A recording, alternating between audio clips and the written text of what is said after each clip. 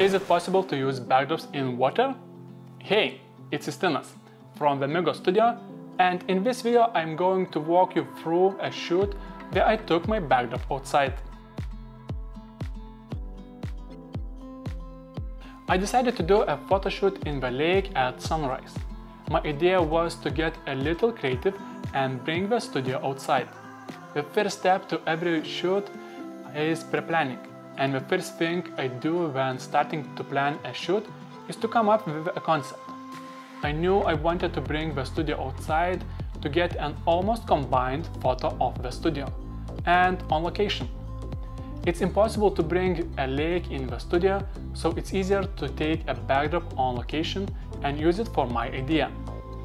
I painted this backdrop by myself and I never used it, so I thought this blue backdrop is perfect for my photoshoot idea in the water. I took a C-stand with a clamp and my backdrop into the lake. There was no strong wind, so I didn't need heavy sandbags to further press down the stand in the water. The C-stand is quite heavy, so I put it into the water and I attached my backdrop into the clamp. I put the backdrop in the water deeper so the wind wouldn't blow it. But if there had been a strong wind, it would not help. Therefore, if you want to try it, I would recommend attaching a wooden stick to the bottom of the backdrop and attaching an additional weight so that the backdrop does not rise from the water. I was lucky, because there was no strong wind, so it was enough to put the backdrop in the water about 60 cm. I rolled the backdrop only about 1.4 meter and submerged 0.6 meter in the water, and the remaining 0.8 meter was enough for photography. This lake is very popular in summertime, so this is why I decided to make this photo shoot in the early morning at 6 AM. I like the natural sunrise light in the morning, and it's too early for people who come to sunbathe and swim, except for a few athletes who decided to train in the morning. I made this photo shoot in the middle of summer, but in my country early mornings are quite cold. My model wears a hydro suit to keep from freezing, and that's why I'm wearing a jacket. The photo session took about an hour, so it was very important that the model did not freeze. I asked the model to step back from the backdrop about 1.2 meters because I want the backdrop to be more blurred. This backdrop goes very well with the lake and reflects beautifully in the water. As the sun began to rise, the clouds appeared and softened the light for me. The sun in the clouds is almost in front of my model, so I got a very soft and even light. So now, just looking at my model's face, we can see this light is nice and even.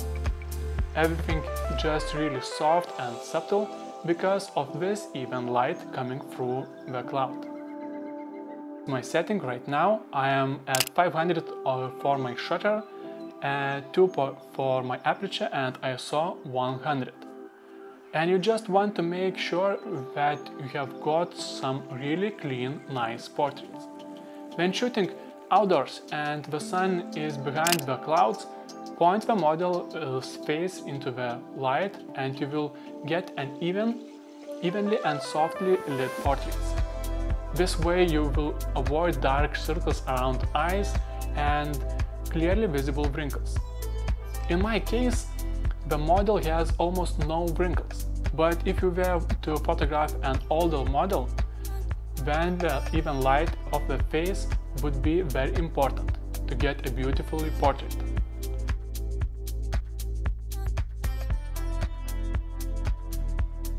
So I'm looking at this image and I really like this shot. It shows the backdrop and the environment in which I am taking photos. When shooting outdoors with a backdrop, I like to blend the backdrop with the environment. This gives a more interesting and different look at the shot. It evokes different emotions for some. Some say you don't need the backdrop, the environment is beautiful anyway. Others liked it. What is fascinating about photography is that we can experiment as much as we want. and we create our own style, vision, and implement our ideas, whatever we come up with. So don't be afraid to experiment and create. It doesn't necessarily appeal to everyone. I feel you are wondering, what about the backdrop? Did anything happen to him when he got into the water and stayed there for an hour?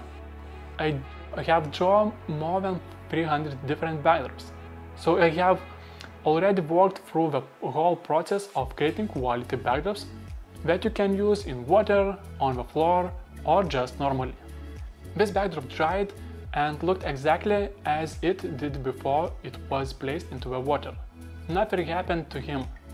I have created online courses on how to paint backdrops, so if you are interested, you can find more information below in the description. I painted this backdrop in 1.5 hours and it cost me about $25 to paint.